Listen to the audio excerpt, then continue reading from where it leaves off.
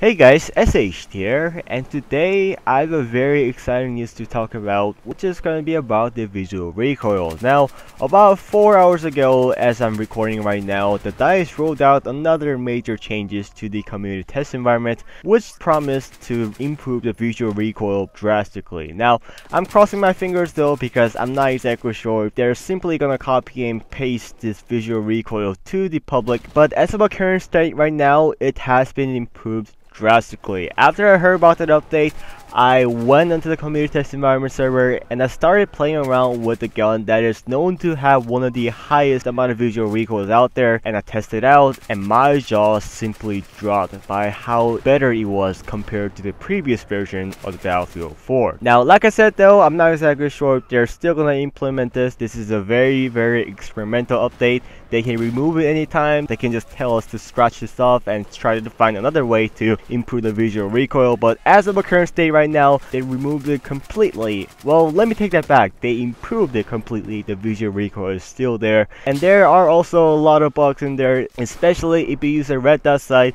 or the coyote sight. The dot tends to get a lot bigger than the cobra sight, and the cobra size seems a little bit smaller than usual, but I'm pretty sure that's gonna get fixed soon. It's just a simple fix thing.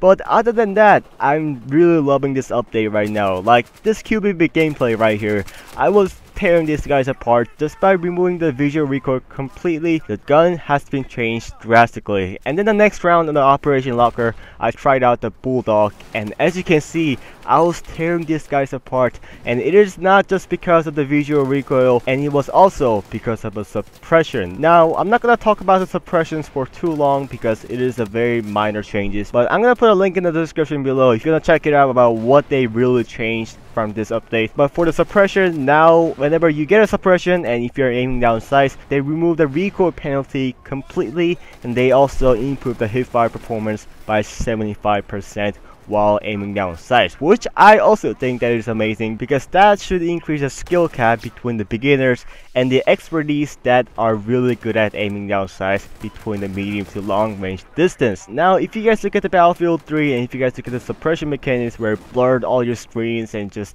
started wiggling your sights, I really didn't like that. But now in the community test environment, they removed it completely, and now I think that this is a big step forward. So anyway guys, hope you guys enjoyed this video. If you guys have any questions, just comment down below and I will be very glad to answer all those questions. If you guys have any guns for me to try out and see if it has been improved or not, just comment down below and I would love to try those setups out. But anyway guys, hope you guys enjoyed this video, hope you guys enjoyed this gameplay, and I guess I'll talk to you guys later. Peace.